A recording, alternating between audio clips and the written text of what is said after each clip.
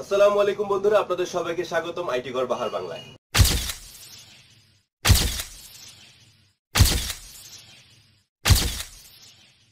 বন্ধুরা, আজকে আমি যে বিষয় নিয়ে আলোচনা করব সেটা হলো আমাদের কম্পিউটারের 32 বিট এবং 64 বিট বেস প্রসেসর এবং অপারেটিং সিস্টেম নিয়ে।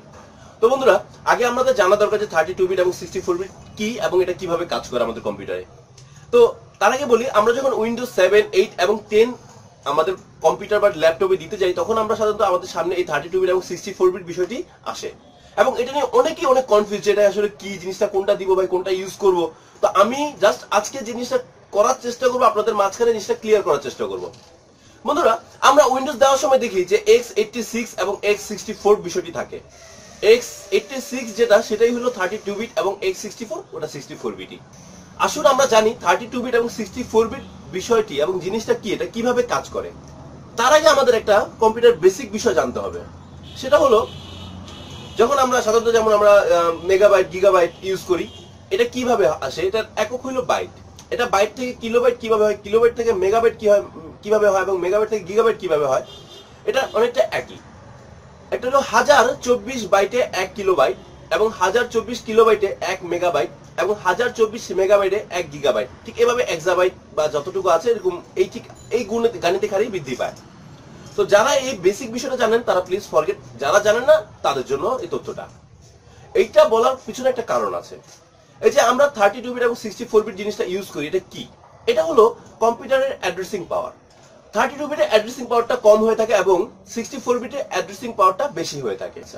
এখন 32 বিটটা কিভাবে কাজ করে এবং 64 বিটটা কিভাবে কাজ করে? যখন এক বিট, যেমন 1 বিট, 2 বিট এবং 32 বিট, তো 1 বিট কিভাবে অ্যাড্রেসিংটা শো করে, এটা হলো আমাদের যে র্যাম আছে, আমরা যে এটাকে মূলত মেমোরি যেটা বলছি, এটা হলো র্যান্ডম অ্যাক্সেস মেমোরি। আমরা সকলে জানি যে আমাদের যে ডাটাগুলো আমাদের কম্পিউটারে স্থায়ীভাবে রাখি সেটাকে বলা হয় হার্ড ড্রাইভ। বাট যখন আমরা কোনো কম্পিউটার কোনো কাজ করি বা কোনো ডাটা ওপেন করি, তখন এটা কম্পিউটার ফার্স্টে তার র্যামে নিয়ে আসার মতো আমাদের কাজ করে। মানে এটা হলো প্রাথমিক পর্যায়ে নিয়ে আসা একটা মেমোরি, এটাকে বলে র্যান্ডম অ্যাক্সেস মেমোরি। তো বিট ঠিক এই কাজটাই করে, আপনার র্যামকে একটা লোকেশন দিয়ে দেয় যে এই অংশটা কাজ করবে। তো 1 বিট সমান 2 বাইট, 2 বাইট এবং 2 বিট সমান 4 বাইট। এটা হলো ঠিক ডাবল হারে বৃদ্ধি পায়। তার মানে না যে 2, 4, 6 এভাবে না। এটা হয় 1 বিট সমান 2, 2 বিট সমান 4 বাইট, 3 বিট সমান 8 বাইট এবং 4 বিট সমান 16 বাইট। ঠিক এইভাবে 16, 32, 64 এভাবে বাড়তে থাকে। বিষয়টা আরেকবার বলতেছি, 1 বিট সমান 2 বাইট, 2 বিট সমান 4 বাইট, 3 বিট সমান 8 বাইট, 4 বিট সমান 16 বাইট। ঠিক এভাবে গাণিতিক হারে এটা বৃদ্ধি পেতে থাকে। তো বন্ধুরা, 32 বিট যখন আমরা এভাবে কনভার্ট করব, এটা অনেক বাইট হয়। প্লিজ, আমি ওটা আপনাদের বলতে চাচ্ছি না। তো আমি এটাকে সংক্ষেপে আপনাদের বোঝার সুবিধার্থে বলি, এটা যদি আমি গিগাবাইটে ট্রান্সফার করি তাহলে হয় অলমোস্ট 4 গিগাবাইট, মানে 4 জিবি। তার মানে 32 বিট বেস একটা প্রসেসর বা অপারেটিং সিস্টেম সর্বোচ্চ 4 জিবি র্যাম সাপোর্ট করে থাকে। এর অতিরিক্ত র্যাম এটা সাপোর্ট করতে পারে না। কিন্তু আমরা অনেকে না জানার কারণে যে কাজটা আমরা করে থাকি, যে আমরা না জেনে আমাদের কম্পিউটার বিল্ড আপ করা র্যাম 8 জিবি বা 16 জিবি, কিন্তু আমরা ইউজ করতেছি 32 বিট প্রসেসিং সিস্টেম বা অপারেটিং সিস্টেম। এখন এতে কি হয়, আপনারা দেখবেন যারা 32 বিট ইউজ করে থাকেন এবং যাদের র্যাম 4 জিবির বেশি, তারা মাই কম্পিউটারের প্রপার্টিসে গিয়ে দেখবেন যে এখানে লেখা আছে স্পষ্ট যে আপনার RAM 8 GB but use 4 GB.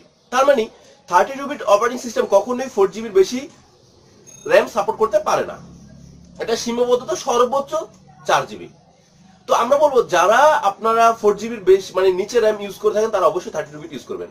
তো বন্ধুরা, এটা যদি আমি 64 বিটে কনভার্ট করি, যে এই 64 বিটের পাওয়ারটা কত আনবিলিভেবল, আপনারা বিশ্বাস করতে পারবেন না। 64 বিটে যদি আমি কনভার্ট করি, এটা গিগাবাইট যদি কনভার্ট করি, এটা অলমোস্ট বন্ধুরা 16 বিলিয়ন গিগাবাইট হয়ে থাকে।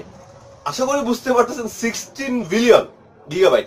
এত বড় র্যাম কেন? রোমও এখন পর্যন্ত তৈরি হয়নি, মানে আমরা এত বড় হার্ড ড্রাইভ এখনো পাইনি। তো ভবিষ্যতে হয়তো তৈরি হবে, যেটা হয়তো আপনি বা আমি দেখতে পারবো না।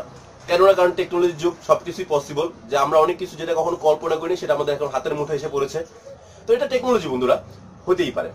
তো বন্ধুরা, এখন যারা 32 বিট ইউজ করতেছেন, অতিরিক্ত র্যাম ইউজ করতেছেন, ওটা জাস্ট ওয়েস্টেজ পড়ে রয়েছে, আপনারা জাস্ট শুধু বিল্ড আপ করছেন, এটাই।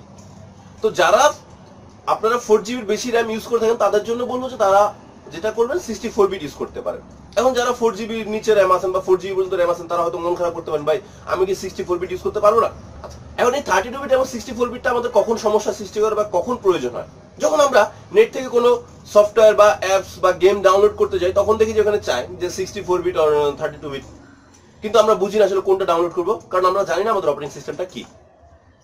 অথবা বর্তমানে যেই আপডেট সফটওয়্যার গুলো আছে, যেমন আপনার ফটোশপ বলতে পারেন, ইলাস্ট্রেটর বলতে পারেন, বা আরো গ্রাফিক্স ডিজাইনের জন্য যেই সব অনেক হাই থট গেম আছে, যেই গেমগুলো 64 বিট ছাড়া চলেই না।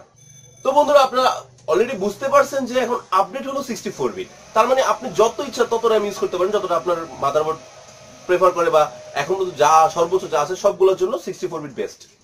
এখন যারা মন খারাপ করতেছেন যে আমার তো 4GB র্যাম, আমি কি 64 বিট ইউজ করতে পারবো না? পারবেন, আপনার অ্যাপস গুলো ইউজ করার জন্য আপনি ইউজ করতে পারবেন, কিন্তু এটা একটু সমস্যা আছে, ছোট্ট একটা সমস্যা। সেটা হলো আপনি যে গতিটা বা স্পিডটা চাচ্ছেন সেটা পাবেন না। সম্পূর্ণ গতি এবং পারফেক্ট স্পিড পাওয়ার জন্য অবশ্যই আপনাকে 64 বিট ইউজ করতে হবে, তার জন্য অবশ্যই আপনাকে 4GB বেশি র্যামও প্রয়োজন হবে। তো বন্ধুরা, আশা করি আমি জিনিসটা আপনাদের সাথে ক্লিয়ার করতে পেরেছি। তো বন্ধুরা, যদি এরপরে কোনো প্রশ্ন থাকে আপনারা আমার কমেন্টস বক্সে শেয়ার করবেন। আমি চেষ্টা করবো আমার যতটুকু জানি সর্বোচ্চটুকু দিয়ে আপনাদের সাহায্য করার চেষ্টা করব। আর যদি আমার ভিডিওতে কোনো ভুল ত্রুটি হয়ে থাকে প্লিজ ক্ষমা দৃষ্টিতে দেখবেন। তো বন্ধুরা, যদি আমার এই ভিডিওটি ভালো লেগে থাকে অবশ্যই লাইক কমেন্ট শেয়ার করতে ভুলবেন না। আর অবশ্যই যদি এখনো আমার চ্যানেলটিকে সাবস্ক্রাইব করে না থাকুন অবশ্যই সাবস্ক্রাইব করুন এবং পাশাপাশি বেল আইকনটিকে ক্লিক করে রাখুন, তাহলে আপনি আমার আপডেট ভিডিওগুলো পেতে সহজ হবে।